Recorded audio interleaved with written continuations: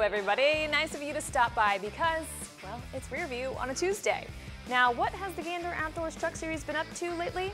Well, while Xfinity and Cup took on the Midwest, the truckers held things down in the Longhorn State. And they certainly kept it interesting. They're barely out of the gate, and into the wall goes Gustine, spinning and ending his day early. Oh, and a second hit on the inside wall. Here we go, it's Johnny Sauter versus Austin Hill, and they tap. Sauter spins, the 13 hits the wall and sets fire to the track, but not in a good way. It's a restart. Todd Gilliland and Ben Rhodes lead the way. Gilliland gets loose. Hold it together. You can do it. And he goes into the wall anyway. The 17 of Tyler Ankrum goes for a ride all the way through pit road. Now that's one hell of a drift. Anchor to the right. See if he can get it. Let off the brake. Let off. Can he back it right into his pit box like Brad Keselowski did? Then the big one hits. Spencer Boyd, Trey Hutchins, and Natalie Decker take a spin on the wild side and bring out a late race caution. And it's on. Greg Biffle and Stuart Friesen battle it out. Friesen is loose, and Biffle comes away with the win. The Biff is back. Wow, what a race. Looks like the truckers came out to play. Before we check out the Xfinity Series, we have to give a shout out to Hailie Deegan, who clinched a win in Colorado and said through her actions, not words, "You come for the queen, you best not miss."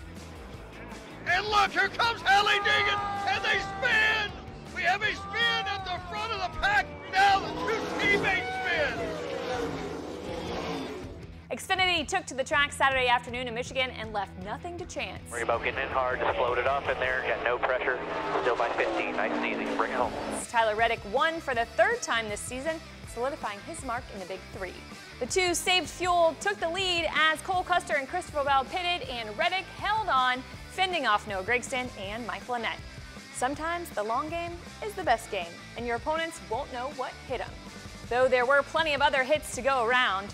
Riley Herbst brings out the sparks. Looks like you're trailing something, Riley. Better check that out. And here goes Jeb Burton. He spins, and it looks like his tire is to blame. We have Chase Briscoe. He's sliding. There's smoke everywhere. But he saves it. Hold her down, lock her down.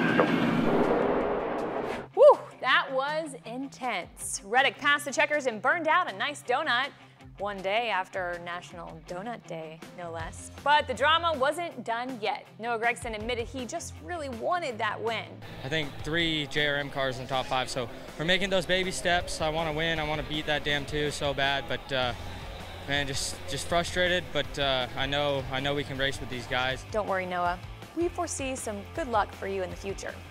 Sunday afternoon, the hills were alive with the sound of thunder, which kept the Cuppers away, but not low in spirits. Bubba Wallace, Corey LaJoie, and Ryan Blaney stayed in the competitive spirit by tossing a football back and forth, even getting fans in on the fun.